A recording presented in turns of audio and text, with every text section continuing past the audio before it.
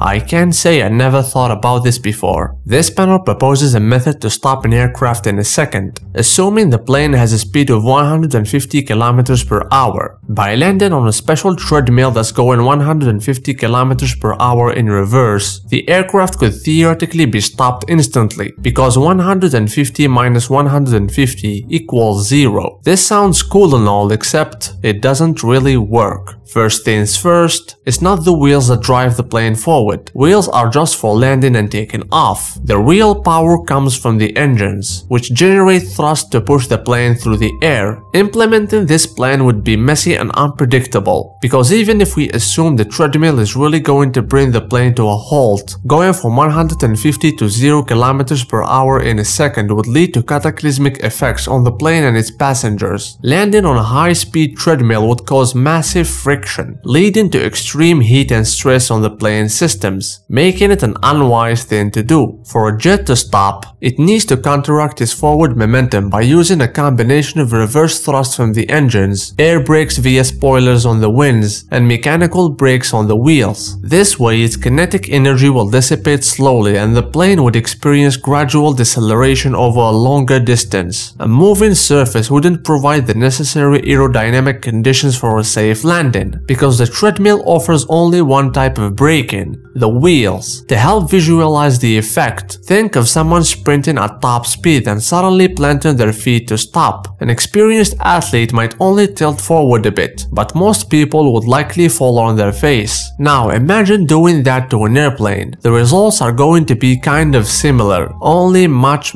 worse because of the aircraft's massive size and speed. Fun fact, but is it? If Earth suddenly stopped spinning, everything not firmly attached to the ground would be sent flying east at a speed of 1200 km per hour. The oceans would invade the cities and earthquakes would erupt everywhere. But let's hope that never happens. Conservation of momentum and energy makes stopping a plane in a second impossible without massive destructive forces. In the real world, even someone like Superman would struggle to stop an airplane without smashing it to pieces.